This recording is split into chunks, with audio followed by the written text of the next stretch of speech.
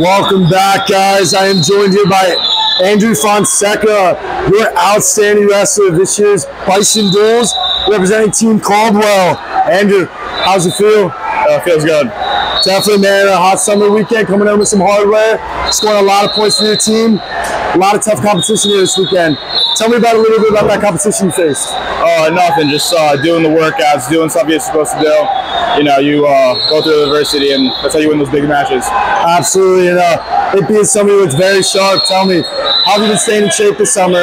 Just multiple wrestling workouts, going to the lifts, going to the runs, doing everything you're supposed to do. I was going to say, it definitely showed this weekend. You looked like you were in full season swing. And I know there's 2 short months, wrestling season's going to be coming around. Performing like that, tell me, I know you have some big goals and stuff you want to accomplish. What are some of those big goals? Just like, being on that podium this season for states, and that's just the big goal right there. You keep putting in that work, stay as sharp as you are right now. The podium in states will be the least of your worries, making a name for yourself at a lot of tournaments across the country. Now, before we go, do you have any special thanks or shout-outs you want to give? Just to my coaches, my teammates, my family, everyone's in there while I'm working hard. Great shout-outs there. Andrew Fonseca, your outstanding wrestler of this year's Bison Duels, representing Team Caldwell. Congratulations. Thank you.